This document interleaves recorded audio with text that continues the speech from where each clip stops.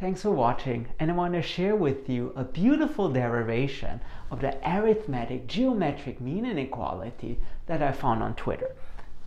More precisely, what this says is that the geometric mean of a and b, so square root of a times b, is less than or equal to the arithmetic mean, which is a plus b over 2, at least in 2 dimensions. And here's the geometric derivation. Consider the following rectangle with sides square root of a and square root of b. Then, on the one hand, the area of that rectangle is square root of a times b.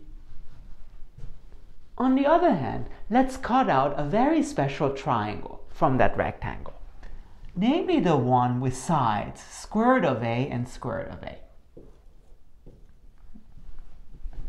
Not only that, since it was so much fun, let's extend that side of the triangle to get that even bigger triangle.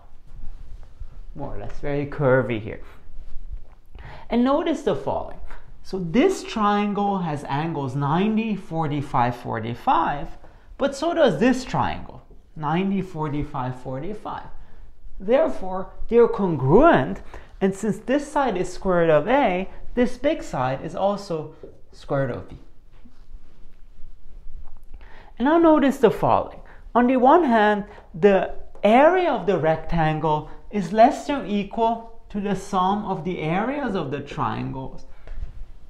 On the other hand, the sum of the areas of the triangles is just 1/2 square root of a squared. So 1/2 a plus 1/2 square root of b squared, which is 1/2 b. And voila, there you go. You have the AMGM inequality. Now, as a mathematician, I naturally get very excited when I see a new proof, because I always think, how can you generalize this? And I did not find an answer, but I was thinking a little bit of this in 3 dimensions, because in 3 dimensions, we get the following. Well, AMGM then just becomes that the cube root of ABC is less than or equal to a plus b plus c over 3.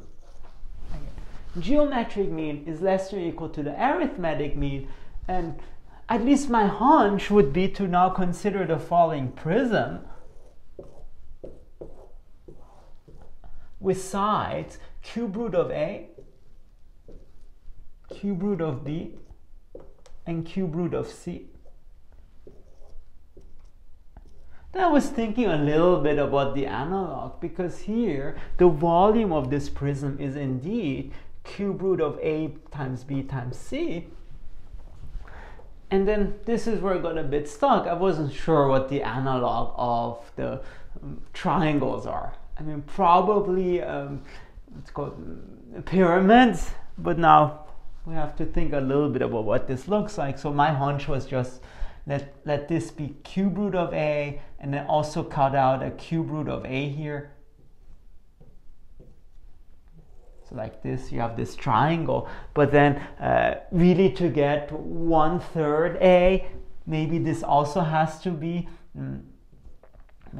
a square side, so this would also be cube root of a. So we can cut out this part of the triangle, which gives a over 3.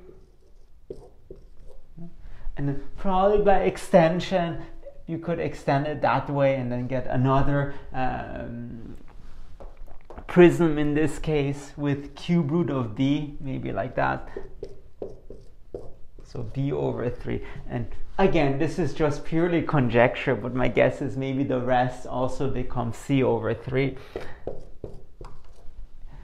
And then what you get in the end is, once again, the sum of the volumes of those pyramids is bigger than or equal to the volume of that box, which is cube root of a times b times c.